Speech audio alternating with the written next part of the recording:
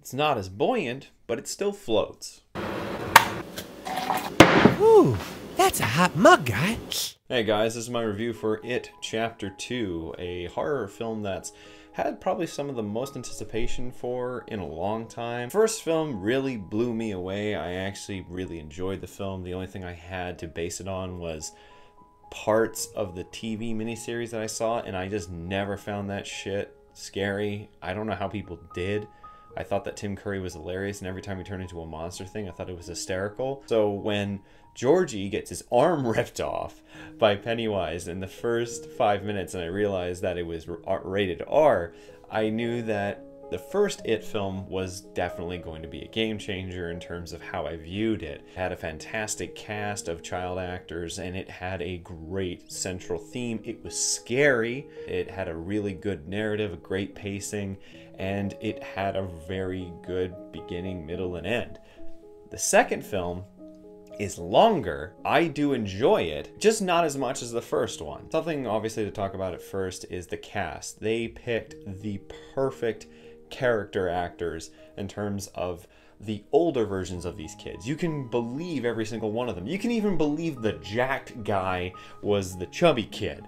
That's how good these guys replicate what those kids did, and they bring them into their own. Bill Hader obviously being freaking fantastic, Jessica Chastain being great, McAvoy, hello ladies man, Mr. Old Spice is fantastic, as I said, Jack guy. And I did like the guy who played the kid who was the germophobic. Another thing I should also mention is I've never read the book because it looks like a damn Bible of its size, and I never watched the entirety of that miniseries. At least to say they do a better job than that miniseries, and from what I can remember. However, this movie's funny. I don't know whether it's trying to be funny as much as it is, but there's a lot of humor in it when it's supposed to be scary, I think. I remember being genuinely scared and pretty freaked out in certain sections of it. Parts that come to mind is when Georgie's like, you'll float too, you'll float too. Then he gets his head slammed in when Pennywise comes out of the projection onto the screen, when he is in the tunnel with that kid with the balloon. However, in this one, I think there was maybe 1 or 2 parts that really freaked me out. Otherwise, there's a lot of weird CG parts in this movie that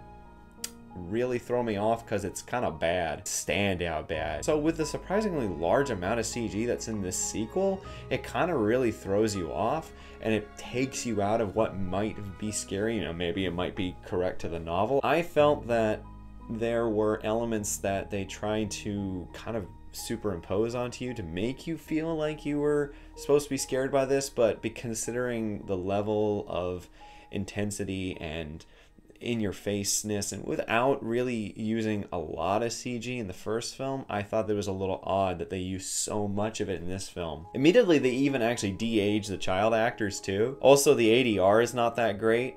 You'll notice that, especially when there's a scene where they come into this little bunker thing, and I just remember seeing all of their voices are off.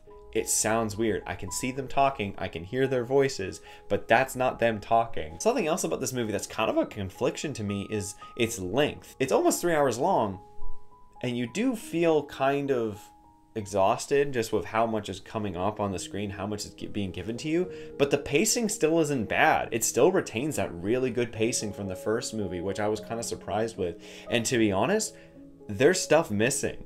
There's definitely parts that were either cut out or stuff that wasn't fully established. There's elements with James McAvoy's character that kind of feel a little bit unfulfilled. There's one character in particular who's in this who I have absolutely no fucking clue why they put him in this movie. Some of you may know who I'm talking about. You could have taken him out of the movie and nothing would have changed. As for the ending, it's not as ridiculous as the miniseries, I guess, but I wasn't really scared. I was laughing again at it. But that's what happens when you take on Stephen King during his if I'm correct, his powder sniffing days. Because the first part of the book, first film, you can tell he's dabbing a little bit. For the second one, he full on put his face into it. He Tony Montana'd the fucking coke while he was writing this part, because it just goes bananas. It's entertaining. I don't know if it's meant to be scary, but I was entertained throughout this film. So in the end, It Chapter 2 is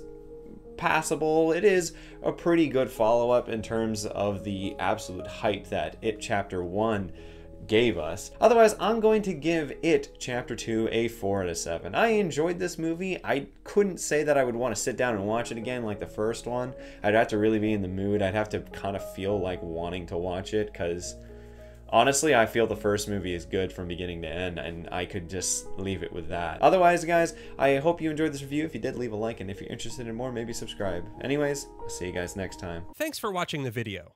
You're probably wondering who I am. My name is Nitz, and you might remember me from the animated cult classic TV show Undergrads. It's been a while, but I'm happy to say the clique is finally getting back together in an all-new movie, thanks to a successful Kickstarter campaign. But we are still asking for your support. You know, Nitz, you can't get more money unless you offer questionable favors. Yeah, Guy. Unless, of course, those favors involve the ladies, Guy. By support, I mean getting the word out, guys. Oh, well, couldn't you find a better means than this guy? All he seems to talk about is supernatural, or hold a coffee mug real awkward. Why didn't you ask a Kardashian or something? Yeah, Guy. Get in with the ladies, Guy. Hey, he's trying to help out. Like you've been trying with Kimmy Burton? I've seen Jabba the Hutt finish a marathon faster. Yeah, Guy. You're a massive slug thing, Guy. To see any and all updates about the upcoming Undergrads movie, be sure to check out and like the Bring Back Undergrads Facebook page.